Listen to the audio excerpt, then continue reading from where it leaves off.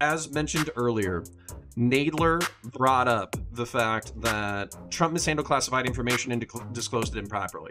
This has nothing to do with whether or not the investigation into Donald Trump was launched properly or not. We would call this a whataboutism. It could be relevant. Trump's a piece of shit, so anybody associated with him is a piece. We don't know that, so we would go with whataboutism for now. The Durham report is cringe and cost $6 million.